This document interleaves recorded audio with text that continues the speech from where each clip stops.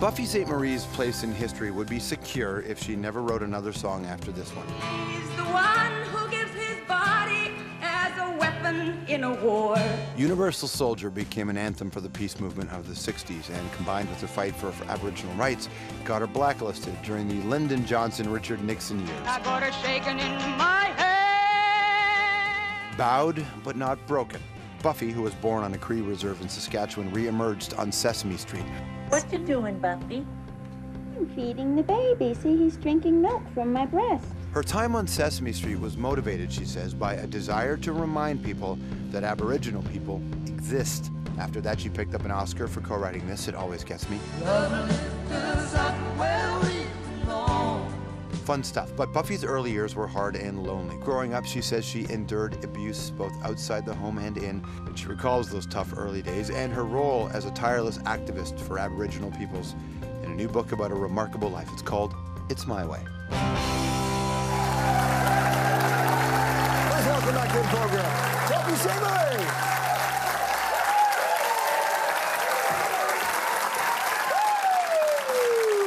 How you doing? Nice to see you. Always. How are you? I'm good. Welcome back. Oh, thank you. You're a busy person these days, are you not? I am. I'm traveling all over the place. How's that going for you? Good. You know, you've been a part of being a vocal political person for an awful long time. There are those who say It hasn't that... been that awful. Well, long enough. Long enough. It's been wonderful, a wonderful long time, Thank right? you. I've heard lots of people say that America's not in a... like what white people in America are experiencing, what people of color have been experiencing in America forever. Exactly. It's not like this is a recession only for white people. Right.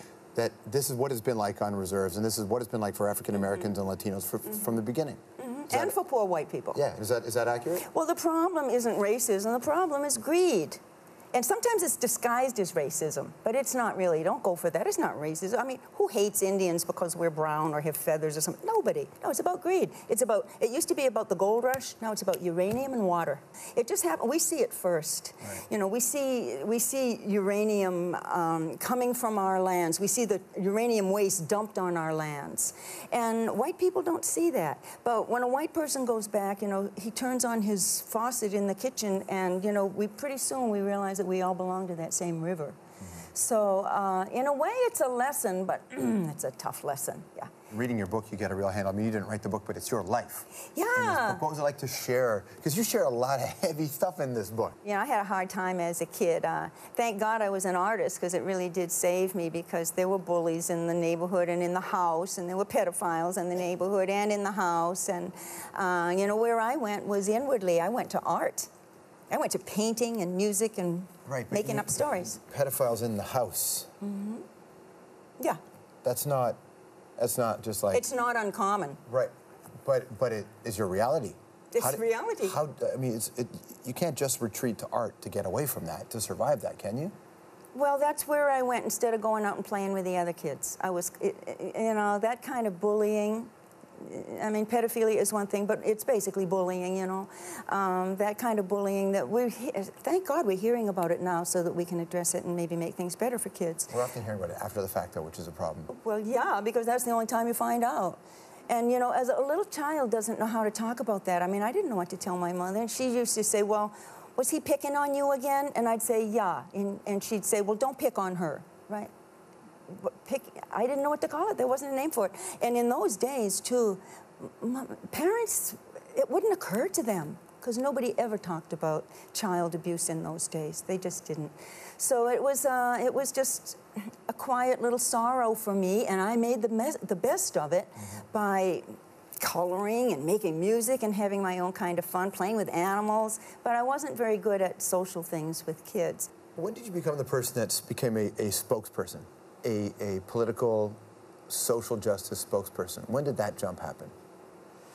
It wasn't really a jump. You know, I had written Universal Soldier, and I was writing Now the Buffalo's Gone when I was just a young college graduate in Greenwich Village. So Universal Soldier was just an artist speaking the obvious, what was obvious to me. It's obvious that we are responsible for the world that we live in a nice way. So how can you give that to people in a way that will motivate them instead of turn them off? Let me play this clip here from the Virginians. I'd like to introduce you to a friend. This is Jody Ashton, Mr. Clay Granger. How do you do? His niece, Elizabeth. Hello. Jody and I met on the train. She's on her way home, too. San Francisco. Well, I'm glad you had company. Oh, it was just fascinating. I've never talked to an Indian before. I mean, she doesn't even seem like... Oh, dear, I'm saying it all wrong. Virginians, right? That's, what she said, I hadn't talked to an Indian before, but at that time, were you seeing real Aboriginal people cast in roles? Were you dealing? Never, except for Jay Silverheels, who's from Six Nations. Except for Jay, I didn't know of any other Native people in show business. And they asked me to do the show, and I said, well, if I'm going to be a part of it, I'd like all the Indian parts to be played by Native American people. And they said, oh, no, that's impossible. We can't do that. And I said, yes, you can, and I'm not going to do it. No, you know, no Indians, no Buffy. Yeah. So I got together with Jay Silverheels, and he had an Indian Actors Workshop in L.A. And sure enough, we helped them to pull it off, and they were very glad. But that was the first time ever that a movie was made with Native American people playing all the Native American parts. Okay, anthropology time. You ready for this one? Okay. Any puppets offended when you breastfed on Sesame Street? Any Did any puppet just go like this? I'll leave you with that one. That's too good. Did you ever end a concert with Richard Gere carrying you off during Up Where We Belong? No. Never? No. Would you have liked that? But he used to come over the house. You did? Yeah, he was wonderful. He was wonderful. He was just lovely. Pretty. So great to see you. Thank you very much, Thank Buffy. you. You take good care. Buffy Sainte-Marie, everybody. The book is called It's My Way. Right back.